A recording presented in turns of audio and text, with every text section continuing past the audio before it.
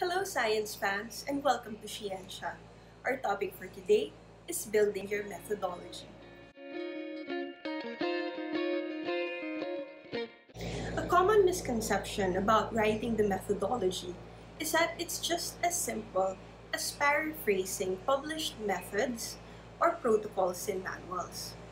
But to be precise, in order for you to write a good methodology, you have to factor in the 5 key components of a good experiment. Those are the hypothesis, the experimental design, the experimental execution, statistical analysis, and interpretation. At the risk of redundancy, I've featured the hypothesis in many of my videos. And this is because it is of primary importance. If your hypothesis is not good and clearly established, then even if your experiment is properly executed, then it would be of little value. Think of your hypothesis as the compass that sets the direction of your research.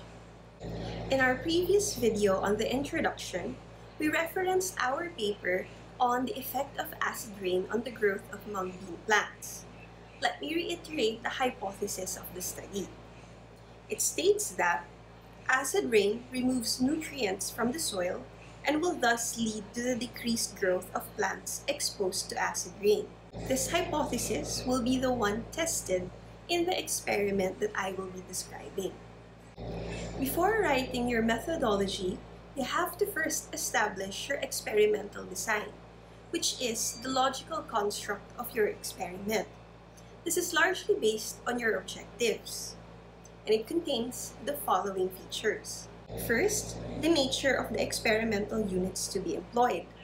An experimental unit is the entity subjected to an intervention independently of all other units.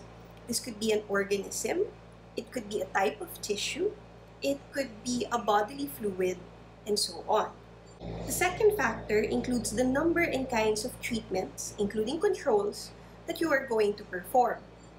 In an experiment, the treatment usually refers to the set of independent variables that you are going to manipulate to see an effect on your experimental units.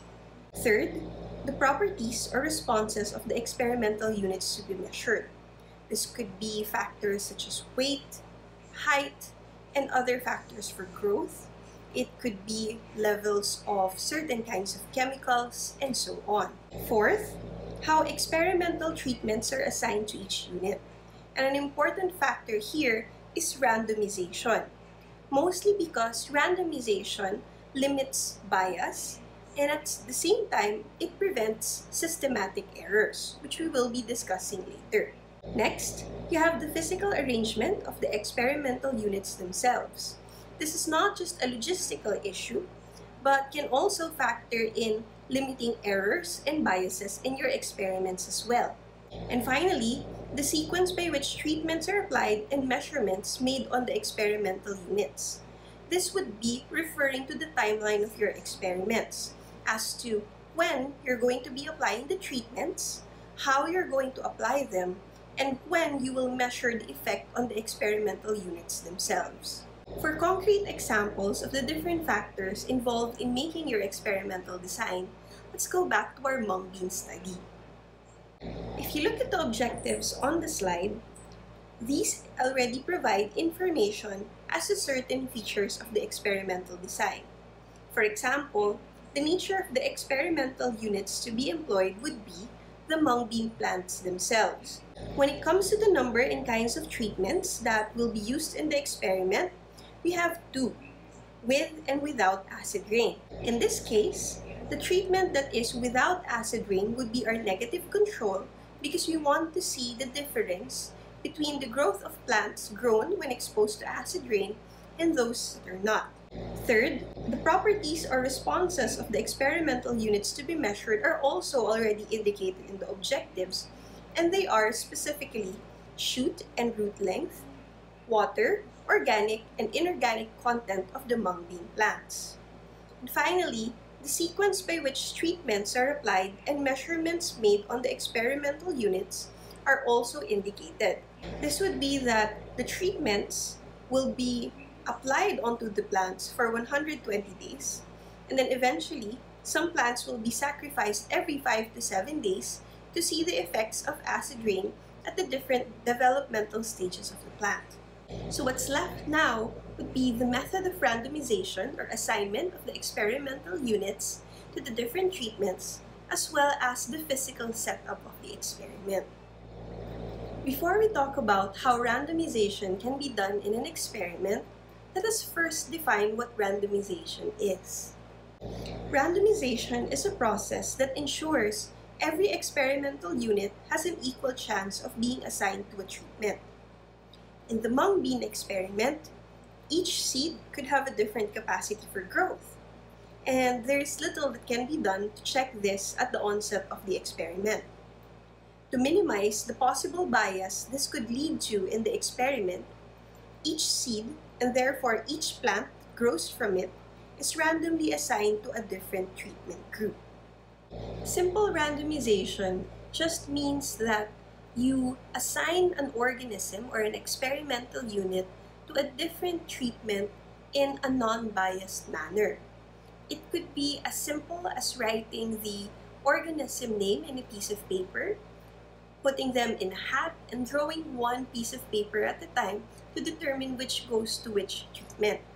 It can also be done using software or simple programs or even your scientific calculator. But to show you how this was done in our experiment, let's look at the diagram behind me. So here we see 6 plants out of the 120 that we used in the experiment.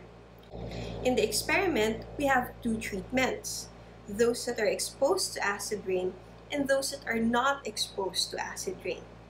As you can see, instead of assigning plants 1, 2, 3 to one treatment and plants 4, 5, and 6 to the other, each plant was randomly assigned using a computer-based randomizer.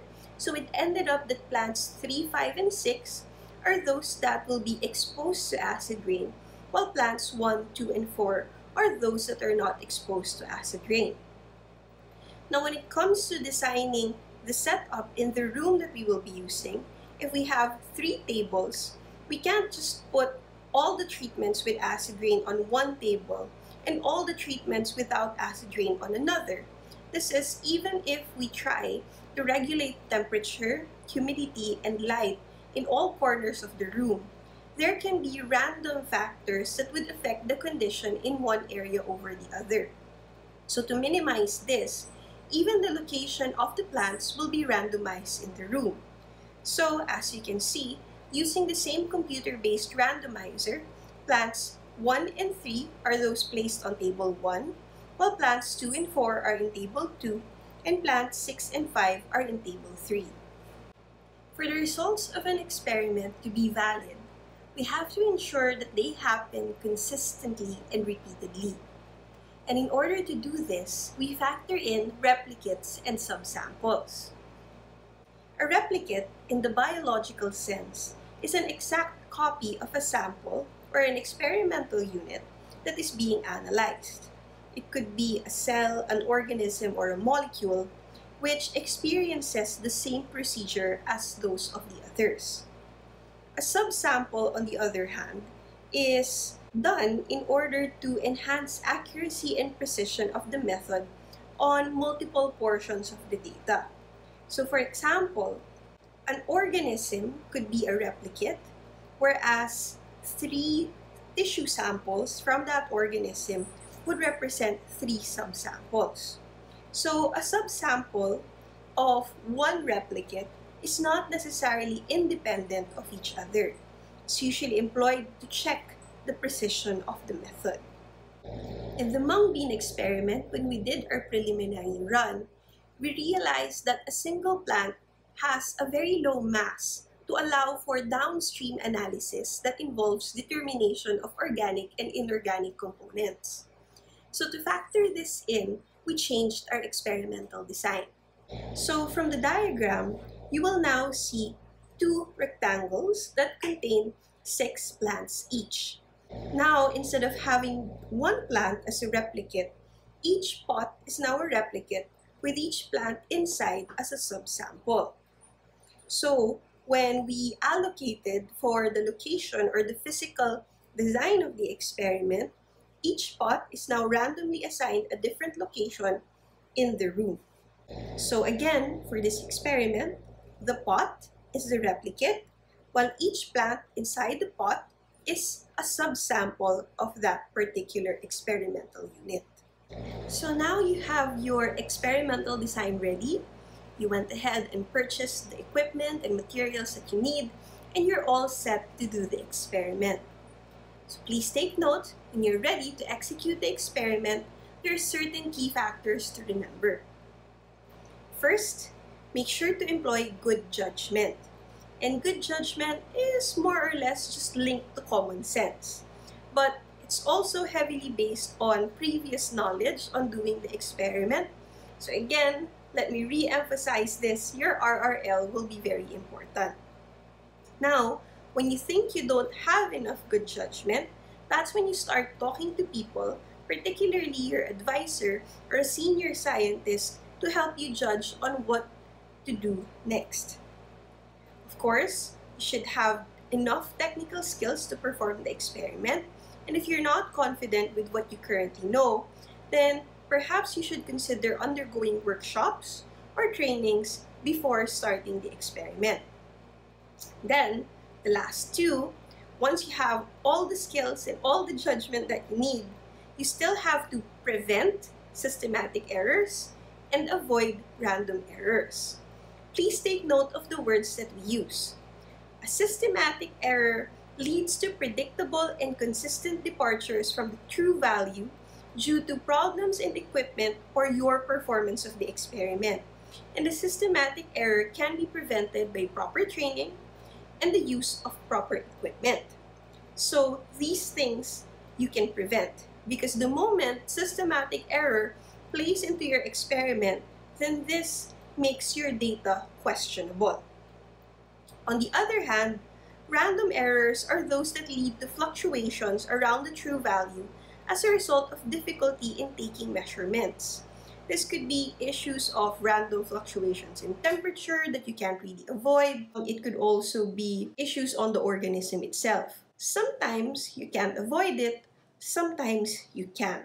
But for the instances that you can, you should be aware of their existence so that you minimize their infiltration of your data. Since we're already talking about random errors, there is one common source of random errors in an experiment, and that is heterogeneity. Now, heterogeneity refers to the differences that are already present in your experimental units. But, of course, since we already are aware of this, there is also such a thing as allowable heterogeneity. And decisions as to what degree of initial heterogeneity among experimental units is permissible, and about which extent to which one should attempt to regulate environmental conditions during the experiment remains to be subjective. These decisions, however, will affect the magnitude of random error and therefore the sensitivity of an experiment. As much as possible, try not to decide on this alone. You need as much consultation as possible because different views could allow you to make a better approximation of allowable heterogeneity than your own judgment alone. More often than not, you would hear students and scientists tell you that they can increase the accuracy of their study by doing more replication. However, more replication can also lead to more error if you're not careful. So how much replication is enough replication? So in your study, there will be such things as technical replicates and biological replicates. Technical replicates allow you to be aware of possible systematic and random errors that you're doing in the execution of the experiment. It shows you the consistency of your use of the experimental techniques in creating the same results. So technically, a technical replicate is a subsample. A biological replicate, on the other hand, shows you that the response that you're looking for in the organism occurs consistently across different individuals. This is your true replicate. In order for you to know if your replication is enough, one thing that you can do is to do a power analysis. I will put a link down the description of this video onto a procedure as to how to do a power analysis. Once you have your data collected, the next, sometimes painful step is to do your statistical analysis. Now, the kind of statistical analysis that you're going to employ is dependent on what you're trying to compare. For example, if you're trying to compare two groups and you're dealing with continuous variables, you can do an independent t-test. However, if you're doing a categorical assignment of variables such as red, black, blue, or dominant versus recessive, and so on and so forth, you can do a chi-square test. And finally, if you're dealing with ordinal variables that have a non-normal distribution, you can use a Mann-Whitney U-test followed by a median test. On the other hand, if you're dealing with more than two groups, continuous variables are often analyzed using ANOVA with subsequent t-tests or post hoc tests check which causes the significant differences. And if you're dealing with more than two groups, sometimes a modified chi-square test can be done for categorical variables.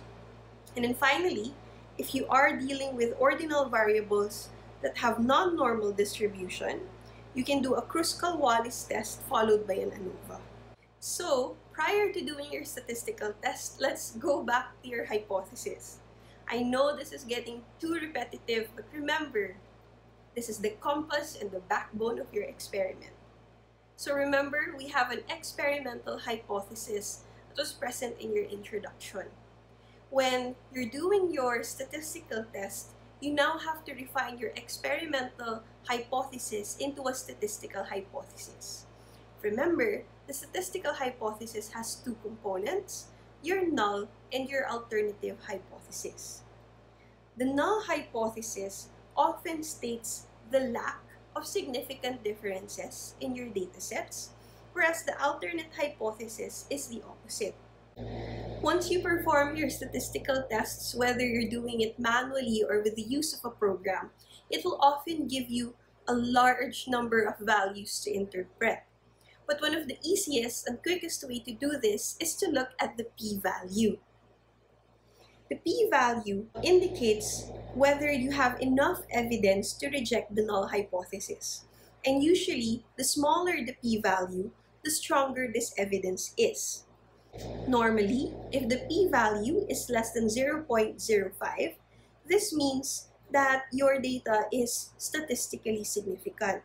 And if your data shows statistical significance in difference, then it means that the null hypothesis is rejected and the alternative hypothesis is accepted. So now that you've completed your experiment, time to reflect on how you're supposed to write your methodology. One thing to remember is that a picture paints 1,000 words. So rather than creating a wordy methodology, take time to create diagrams or illustrations of how you plan to do the experiment, because this will allow your reader to understand what you want to do better. Also, don't be tempted to turn your methodology into a daily log or a diary. Instead of telling your reader how you perform the experiment on a day-to-day or a timeline basis, categorize your steps into specific portions of your structural framework. If you look at the comparison on the screen, instead of telling the readers what we did on day 1, day 2, or day 3, a better writing is to cluster the different steps that we did when we prepared the artificial acid rain, and then in the germination of the mung bean plants, and so on and so forth. When writing the methodology, you also always have to be aware of your tenses. If you're writing a proposal, make sure that your methodology is in future tense. On the other hand, if you're writing a scientific report or a scientific journal, make sure that your methodology has been converted to past tense. So that wraps up our short video on writing your methodology. I hope this has given you essential information that will allow you to create a good and robust experimental design for your experiments.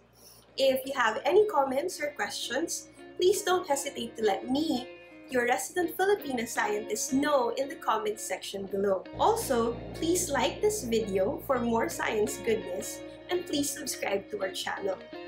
Thank you very much and see you around!